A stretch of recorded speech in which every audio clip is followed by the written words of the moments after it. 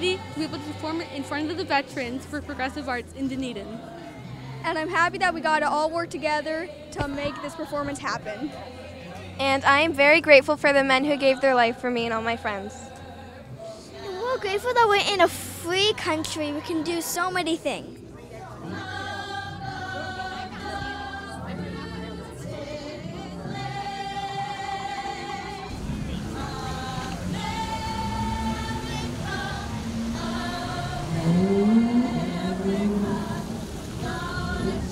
Happy 4th of July for the Dunedin History Museum.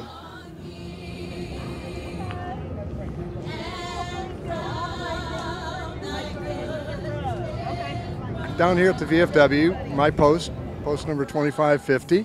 Delightful crowd, big crowd, and it's a great day. We're really glad and happy to celebrate.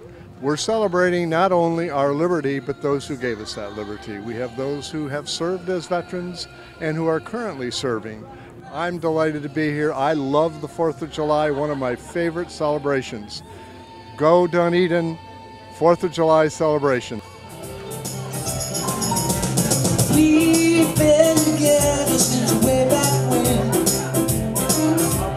Sometimes I never want to see you again, but I want you to know.